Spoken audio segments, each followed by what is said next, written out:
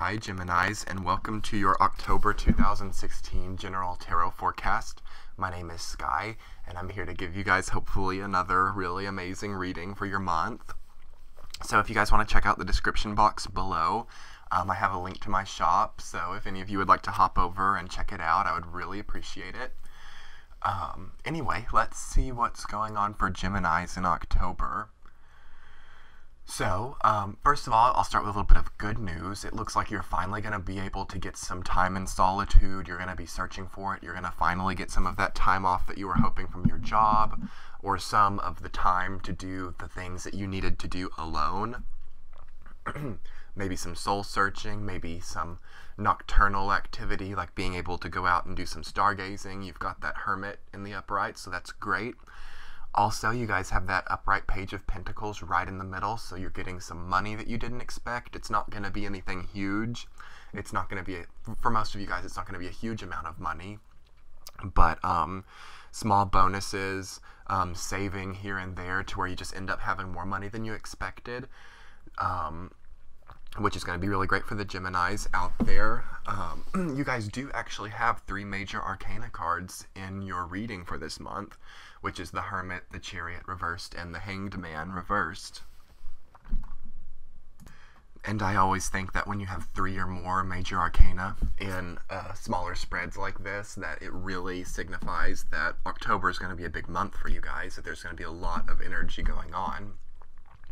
So as the major arcana go that you guys have, like I already touched on the Hermit a little bit, which is going to be getting to do those activities of solitude, of like recharging your batteries, having success with that in October. I'm going to go over to the Chariot reversed there. There could potentially have been something in the recent past in September that you didn't feel you were victorious with. There could have been a business proposition or even a relationship that you felt was almost a failure of sense. And it's probably because of this that you guys are now finding yourself in the mode of the Hermit, where you have to go within and recharge your batteries. You're kind of taking a moment to reflect on why that was a failure. Maybe it wasn't even a failure, but it just didn't taste, the victory of it didn't taste as sweet as you expected it to. It's like you may have even gotten what you wanted, but when you finally had it, it's like it wasn't what you expected. So now you're going in to reflect, why is that the case? Like you're trying to come to these conclusions within yourself. Why am I reacting this way to something that should be positive? Likely that could go the other way. Maybe a failure happened to you or one of your loved ones, and you didn't react as negatively as you thought you should. Like maybe you actually felt a sense of victory or positivity about someone else's failure, and that doesn't feel good to you. So now you're going within and you're thinking, why don't I feel worse about this? You know, it's one extreme or the other for the month of October. And that's also definitely reflected in that 2 of Swords you've got up in the top left corner. Now for that part of the spread, it's kind of like the peripheral energies that you have coming into your life. And on the left side, I'm definitely kind of considering that more of the past. So that definitely stacks up with the Chariot. The Chariot and the 2 of Swords, all the 2 cards kind of have, emit the archetype of the Chariot. So, you know, you've got in the Chariot, you've got that guy in between the 2 Sphinxes, as they are in this deck, and in the 2 of Swords you've got the lady in between the 2 swords. So it's like some Geminis could be caught between a rock and a hard place. It could be kind of a doomed if you do, doomed if you don't situation going on, and that could be the reason that you're going within this month.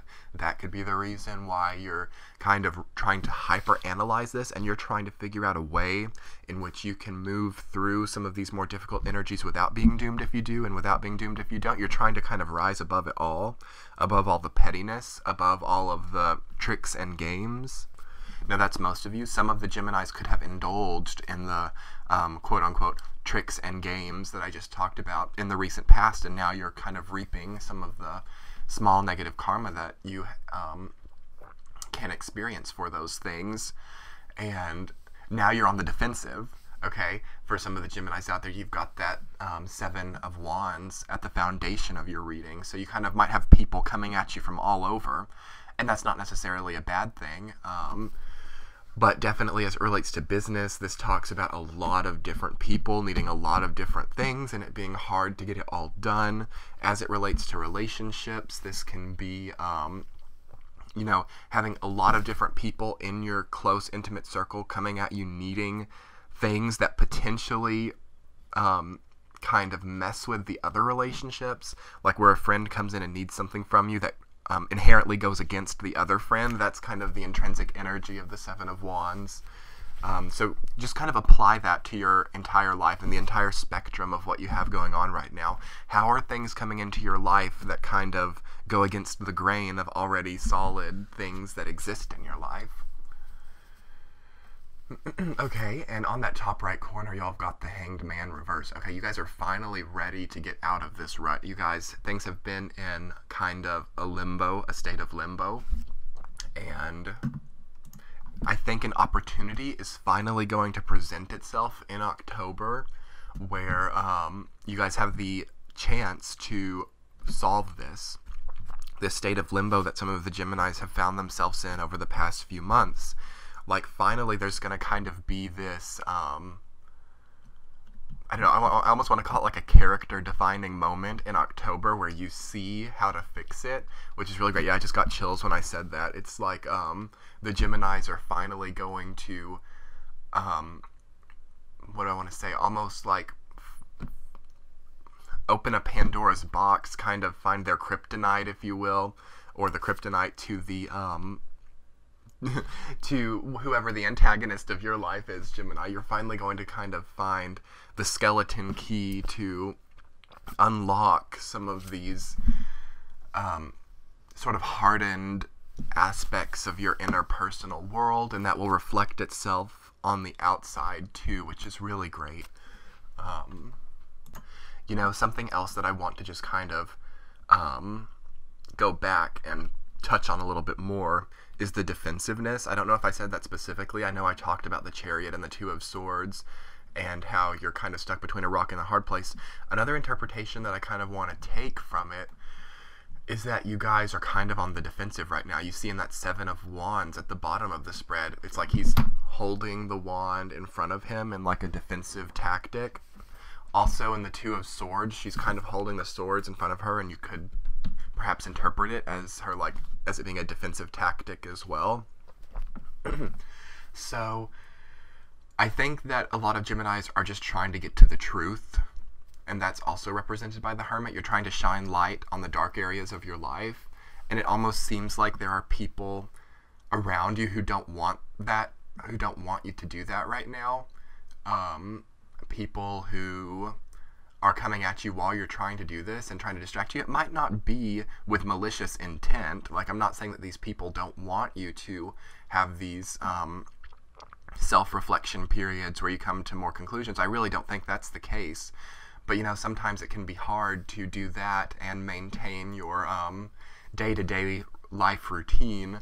So if your reflectionary period that you need to take in October is really messing up your day-to-day commitments and routines, it kind of looks like people are going to be coming at you, and you could be really defensive towards them. Watch out for being snappy, watch out for being hostile, and watch out for, you know, just being kind of,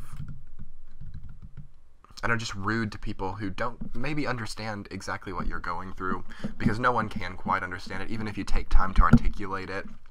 This is all such things that's at such a strong self-level that you kind of have to just know it yourself and don't get aggravated at the people who don't just understand it as easily as you do.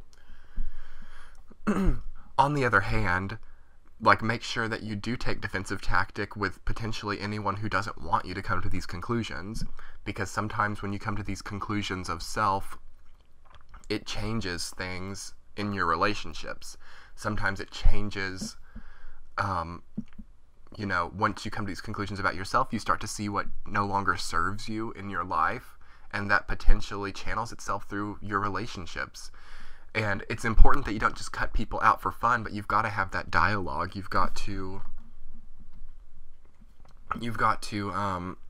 bring it up to them. Tell them the conclusions that you've come to, and tell them that you don't feel that the current status of the relationship serves either of you, and that you need for things to change, that you're trying to change, and you would respect a mutual action. You know, if they won't do that, then you can cut them out. Like, you know, sometimes the air signs can be like, I don't know, I'm just going to try to make up a word, like hyper-cutative. I don't know. You guys really can cut people out kind of at like the snap of a finger, because you come to such like conclusions really quickly, and you guys just kind of sometimes can be really quick to remove people when sometimes they don't completely deserve it. And they do deserve it when you've had the dialogue with them and when they refuse to help you on your own journey when you're helping them. That's when they deserve to be cut. But you've got to have that dialogue first, because it's not fair to do that to someone on a whim, you know what I mean? You know, I also see potentially a lot of popularity for the Geminis in the month of October because of that Page of Pentacles.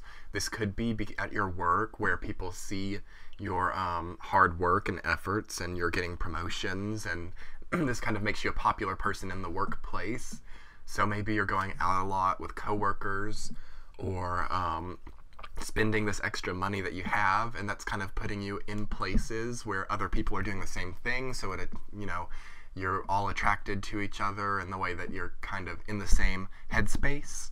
So you could just be attracting a lot of people. You know, the Seven of Wands also talks to like having a lot of people romantically interested in you or intimately interested in you, and you're kind of like on the defensive, and you're, you know, you're doing this self-work, and that's not really where your head is at so much right now. So that, just be careful about giving people the cold shoulder in that way. It's always good to explain to people, you know, where we're at and why we are the way that we are, if it's possible to do that without like a 7-hour conversation. Okay, yeah, I just got a bit of heavier energy. Some of the Geminis out there are going to be mourning the loss of somebody, and this will have already happened. I don't think that someone's going to die in October, so don't get too worried. But some Geminis may be taking time to grieve either the death or the loss of someone in their life, like whether they died or whether they're no longer a part of your life. I'm getting that from the Hanged Man in reverse. You know, this is kind of heavy. This person could have committed suicide. I don't know, I just wanted to put it out there. And you're now taking that moment to go and grieve. You're going to the gravesite. And I think that it's an important message just to say that this person, whether it was someone who died, who committed suicide, who is no longer a part of your life, is apologetic that they had to leave the way that they did. There are regrets from this person, especially for the Geminis who have someone who just left their life and is not dead. There is a lot of regret for the way that they did it, and they are now feeling that.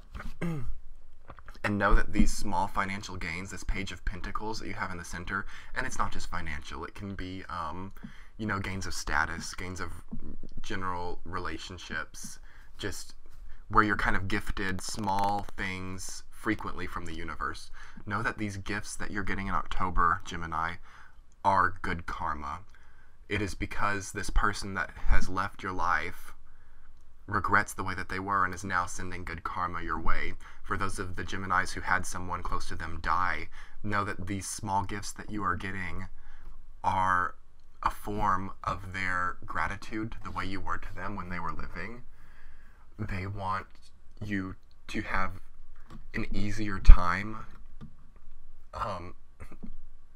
moving about your life, so they have worked with the universe to give you more gifts of abundance. Okay, yeah, I'm getting perhaps some Geminis could be going to a funeral in October. Again, I'm not so much sensing that someone's going to die in October, so don't worry too much. This is something that might have happened in late September, or maybe it could even be the anniversary of a death. But there could be like a ceremony, some kind of ceremony, like a wake or a funeral, because I also get that from the Chariot reverse. It's kind of like a recession, like a funeral recession type of thing.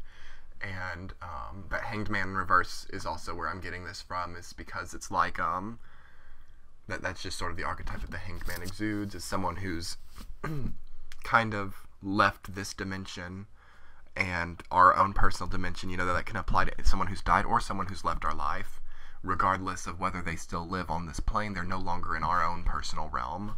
They're no longer on our energetic field. And this could be some of the reason why you're feeling so guarded, Gemini, because you don't want to have that breakdown. You don't want to have that moment where you fall apart with people. So you're just kind of trying to move forward. You're just kind of quiet right now. But it's okay. There are people in your life who you can be sincere and transparent with, and you know who those people are. Like, you're worried that some people will take advantage of that state of mind for you, and some people will. But you know who the people in your life are who you can be transparent with. And so don't treat them like all these other people. Don't treat them like these people who you think would take advantage of you. Allow them to come in, because they will allow that to you when they find themselves in a similar predicament. Anyway, I do express my sincerest condolences to any of the Geminis who have lost someone in their life, whether that be death or simply a more mundane form of life, or mundane form of loss, excuse me. But just take a moment to appreciate the good memories of the past. Don't dwell there. And allow yourself to move forward and experience the abundance that you're being gifted for your acts of love and your acts of kindness during the past. It's going to be a great October, Geminis. Definitely some abundance coming your way. Popularity, you know, you have everything that you need to move forward, but take your time with the grieving process. And I hope that you guys have a really great month, and I'll see you guys for November readings. If you guys would like to engage in any commentary below in the comment section, I would love to hear how this turned out for you guys, or how you might interpret this spread differently. Also, if you guys can check out my shop, I would be so appreciative. Have a great October.